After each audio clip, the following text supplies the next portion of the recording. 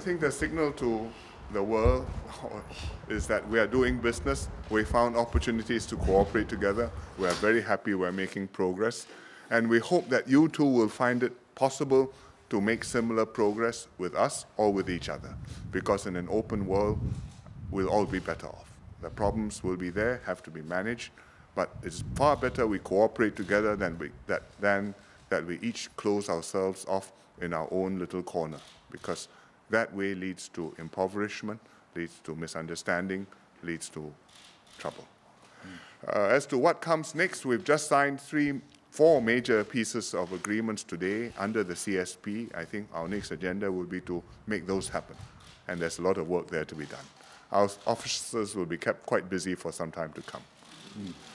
Right. Well, again, we are in complete unanimity so far. We haven't found anything to disagree on.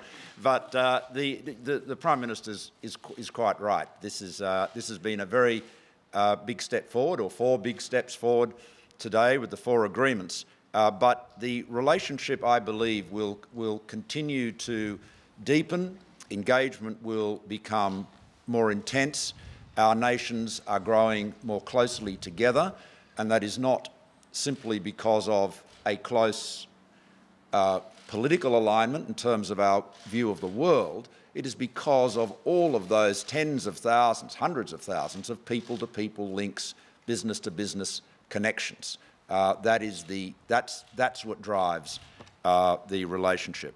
In terms of protectionism generally, at a time of rapid change, unprecedented in all of human history in its scale and pace, inevitably this will create anxiety, concern, and indeed fear among people and sectors of communities, industries that are being disrupted and affected.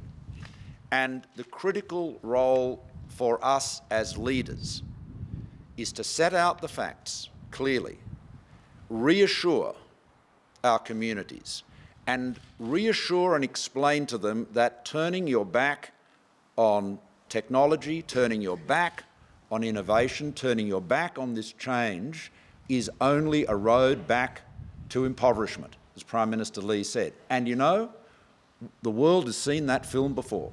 So this is not a theoretical proposition. So the road is clear.